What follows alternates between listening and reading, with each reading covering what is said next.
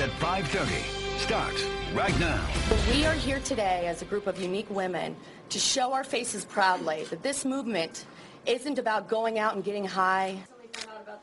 The National Women's Marijuana Movement launches in Denver. On the eve of Mother's Day weekend, they want other mothers to join their fight, to legalize marijuana. Good evening. Thanks for staying with us. I'm Libby Weaver. And I'm Ron Zappolo. Decriminalizing marijuana, it's a controversial topic, and one group wants mothers talking about it. They say whether you use pot or not, the fight against it is tearing families apart and wasting government resources.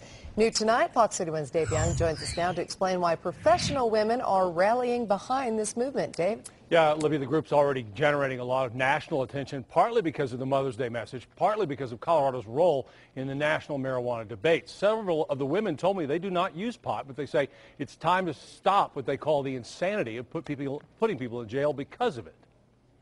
We're here to change the face. We're here to say enough is enough. Just in time for Mother's Day, the newly formed women's marijuana movement says it's time to decriminalize pot. It is absolutely time to stop destroying families, to stop putting people in federal penitentiaries.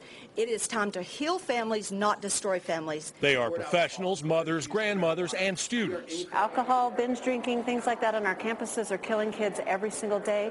I feel like if there was an alternative, a legal alternative for our kids on campuses, they would choose it. I just think that if students were given the option of using marijuana instead of alcohol, that hopefully a lot of the violence on campuses would go down. Although there are still health and impairment issues with pot, they say women now support marijuana legalization at the same level as men, but for very different reasons.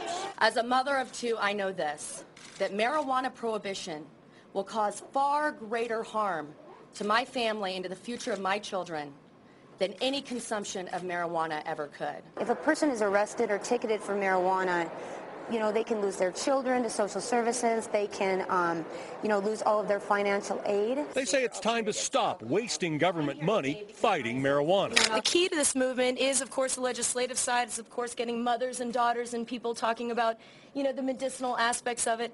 But more importantly, it begins at home. My son started using marijuana, and I promptly put him into rehab where he learned to do heroin.